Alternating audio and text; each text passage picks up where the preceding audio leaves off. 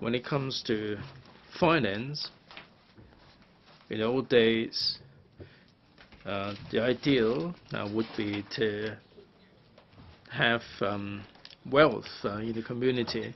In Hong Kong today, we can see that we have colossal reserves, but are the members of the public well funded, well resourced? Why is it that the money is stashed away in the coffers without allowing the members of the public to enjoy the wealth?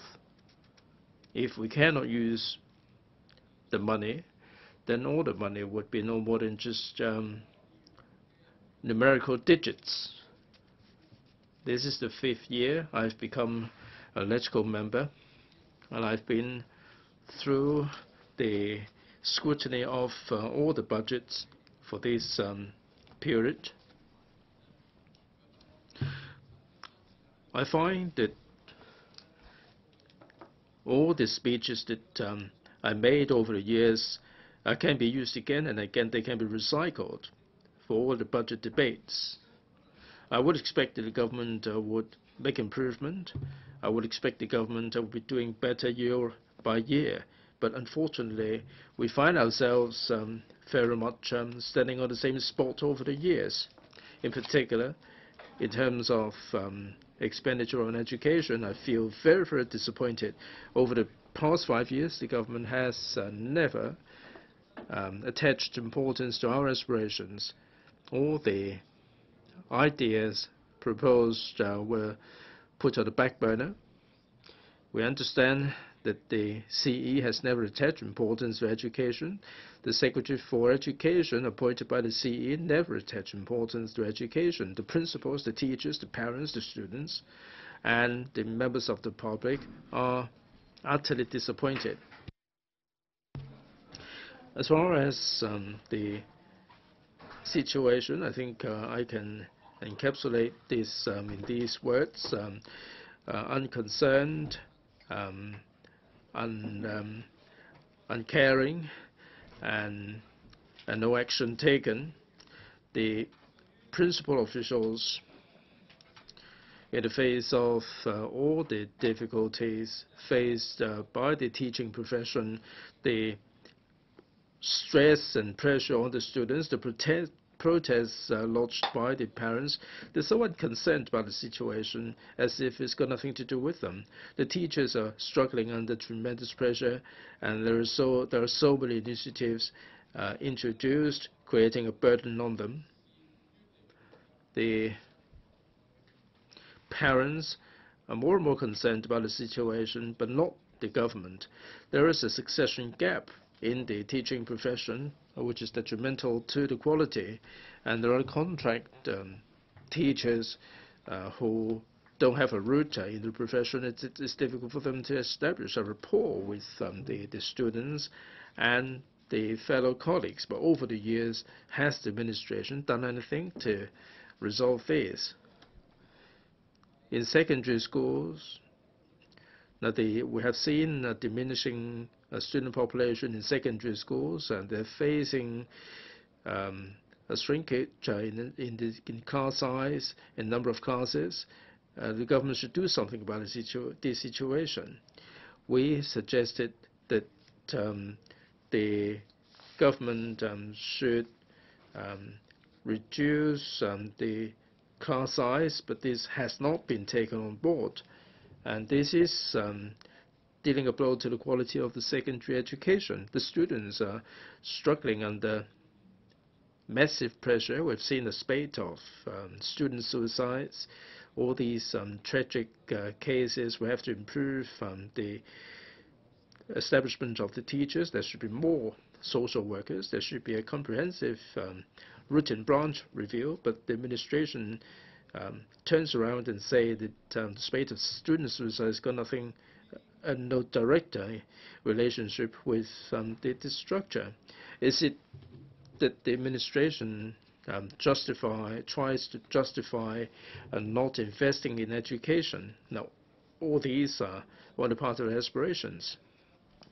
The school buildings are aging. and we have to redevelop them. We have to renovate them. The graduate teachers, the ratio of graduate teachers, the lack of IT coordinates, and also the subsidies for the comprehensive reading scheme that is being axed inside the schools. Air conditioning is regarded as a luxury, and schools have to pick up the tabs. Should it be the case? All these problems highlighted are not addressed by the administration. So, the world over, we're doing pretty well in terms of education, but all these excellent achievements are the results of the hard work of the teachers.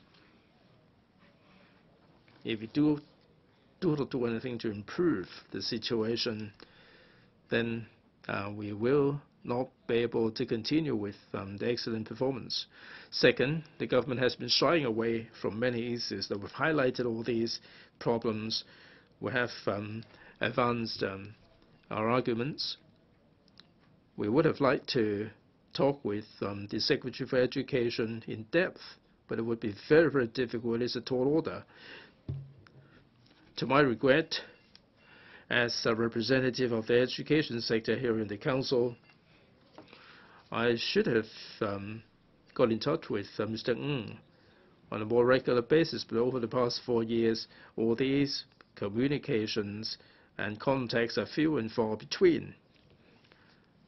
I heard, not only me, I heard from many members, even from the establishment camp, who said that they haven't got much opportunity to talk with Mr. Ng. Recently, together with 35 members, I've written to the CS and Mr. Matthew Cheung and asked to meet Mr. Ng to talk about the TSA. The reply that we got was to direct us to the education panel papers. They never mentioned whether he's prepared to talk to us.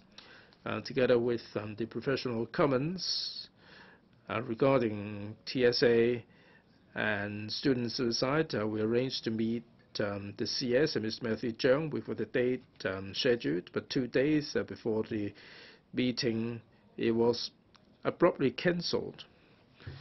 We've raised so many issues and would like to meet the officials, but we were given a short shrift. Why is it that they're not prepared to talk with us?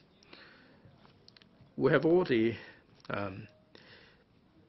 intention or the friendly intention to talk to them. Madam Deputy, we are anxious to resolve the problems. As long as they are prepared to talk, there must be a way. But we drew a blank. This is the major problem. Third, they brush aside the problems. They shy away from the problems. They're unconcerned about the problems, and they brush on the problems aside. Now, by brushing aside the problems, they will not make the problems go away. The reduction in the number of students, I think we have to address the shock that this will bring to the schools. Just because of the turbulence, we cannot say that the plane would be driven up or driven down. We have to regulate the plane in terms of speed, in terms of everything, to make the plane stabilize. But in the education sector, we haven't done any situation. We're allowing the system to be turbulent. Isn't this something the administration ought to deal with? When the student population in the primary sector diminishes, the administration cut the number of classes and close the schools, but when the population increases, they just increase the number in the classes. In primary schools, the small class policy is being undermined, and we have so many classes that are oversized. Now, when the student population is small, the students suffer, but conversely, when the population increases, the students also suffer. Now, we don't have any pay scale for the kindergarten teachers.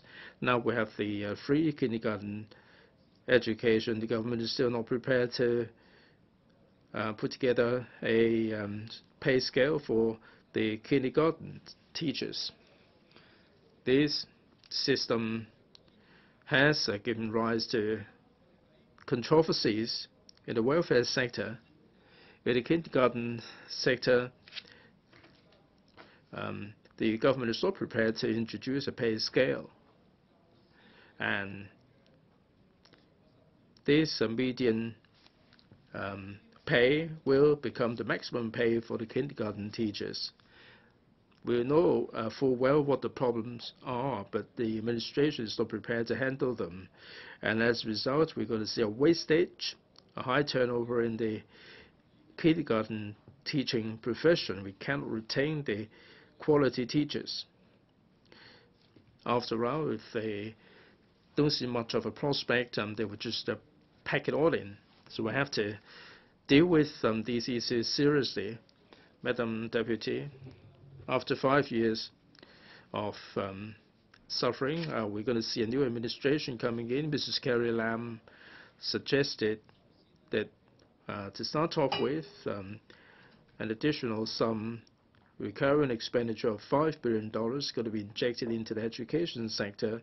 This is terribly important. I hope in days to come, the new administration, whoever the Secretary for Education is, will in July and August over the summer time will resolve the problems of contract teachers facing discontinuity of their contracts, the problem of reduction in class sizes, reduction in class numbers, and also the kindergarten problems. I hope that in July and August, all these problems that will not admit any more delay will be handled to start with. And then 2 or 3 years down the line, we will make sure that there will be a respite in the education sector. We can cut back on the unnecessary work to upgrade the quality of the teachers, and the teachers will be able to focus their attention on what they are paid to do, and that is education, instead of asking them to deal with teacher enrollment across the boundary and so on. So we hope that the teachers will focus their energy and attention on the students. They will be given a bit of a respite, and the students will be back on an even keel. We hope that in the coming 5 years, all these outstanding initiatives will be completed. We hope that, by putting the SEN students into the mainstream doesn't really resolve the problem. This is not integrated education.